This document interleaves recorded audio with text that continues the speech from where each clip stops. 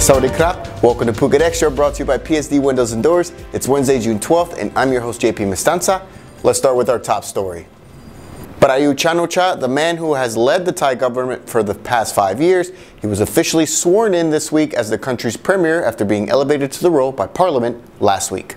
His Majesty King Maha Vajiralongkorn officially sanctioned the 65-year-old Prayut to serve as the kingdom's premier in a ceremony televised nationwide yesterday, which was attended by members of the ruling Palam Prachara party and other members from the coalition, including Democrat Party Secretary General and Bumjai Thai party leaders. In a statement following the ceremony, the Prime Minister says a new cabinet will be formed soon, while also thanking his supporters and vowing to perform his duties ethically and be a Prime Minister to all Thais. During a helmet giveaway event earlier this week in Rawai, Mayor Arun Solos provided statistics that show that in Phuket, only 18% of motorbike riders always wear helmets, compared with 43.7% nationwide.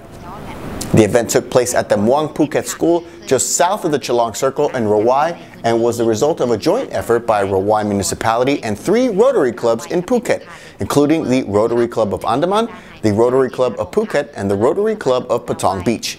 350 helmets were given away to students from 9 schools thanks to funds raised by all 3 Rotary Clubs, with a donation from the Patong Beach Club raised through a memorial fundraiser in honor of the club's Vice President and President-elect, Gary Moody, who passed away in January.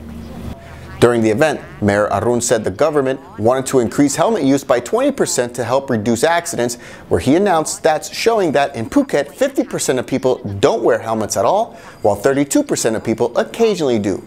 For more, visit thephuketnews.com.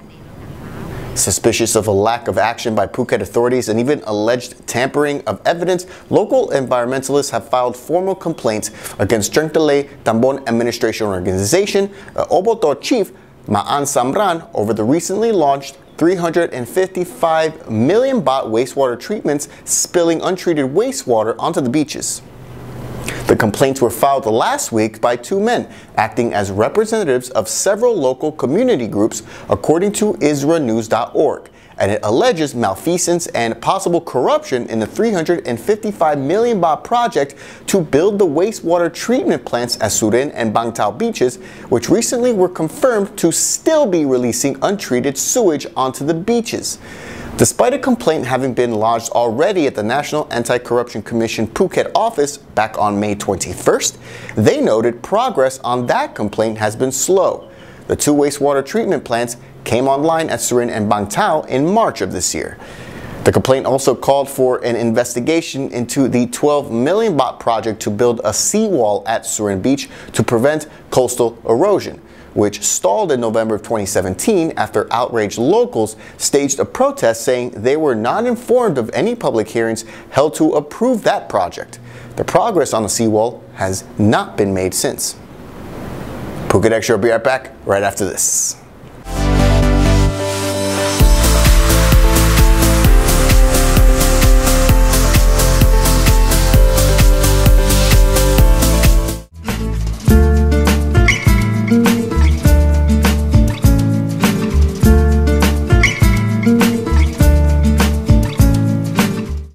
Welcome back to Phuket Extra.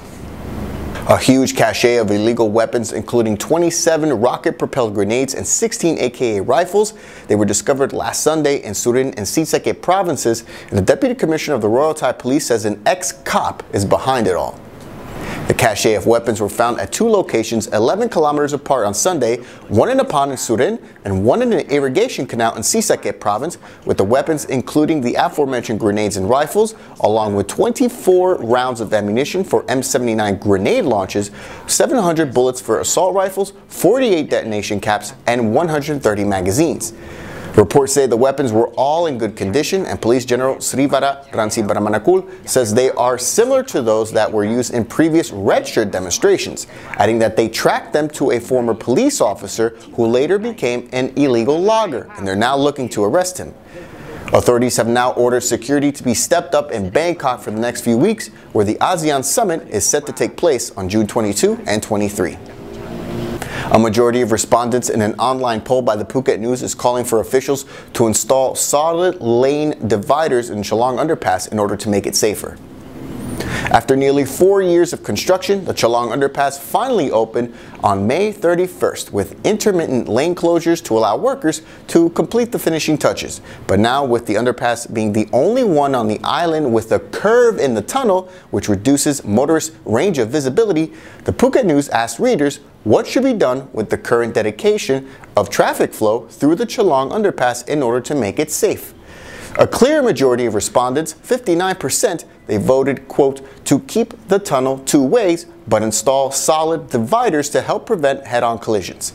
Meanwhile, 19% of respondents voted to ban all heavy vehicles from using the tunnel, while 10% voted to, quote, do nothing. It's already as safe as it should be. For the full poll results, visit thephuket.news.com, but feel free to add your comments below to let us know what you think.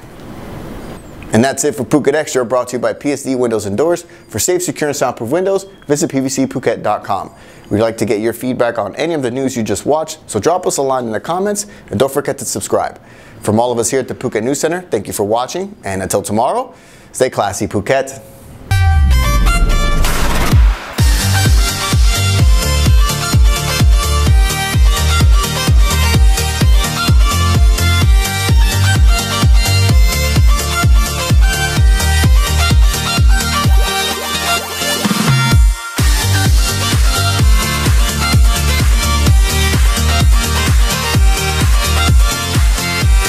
Visit us in Patong or inkasia.com.